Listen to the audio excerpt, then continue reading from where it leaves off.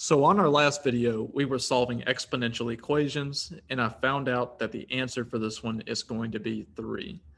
I have 4 plus 5 to the x minus 3 power is equal to 5. So we're trying to figure out what x is.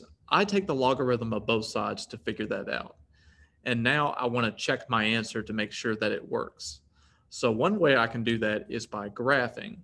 So what I would do is I would go on over to Desmos. That's going to be my graphing calculator. And here, what I can do is I can put both sides of the equation as different functions. So the first function that I'm going to have is f of x. I'll name it f of x.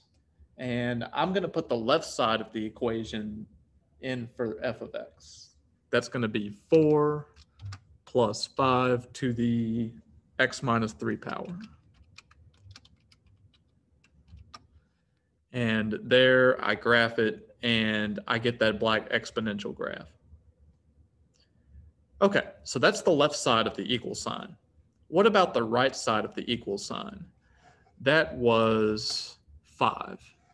So I only need to graph g of x as being equal to 5, because that's what's on the right side of the equal sign.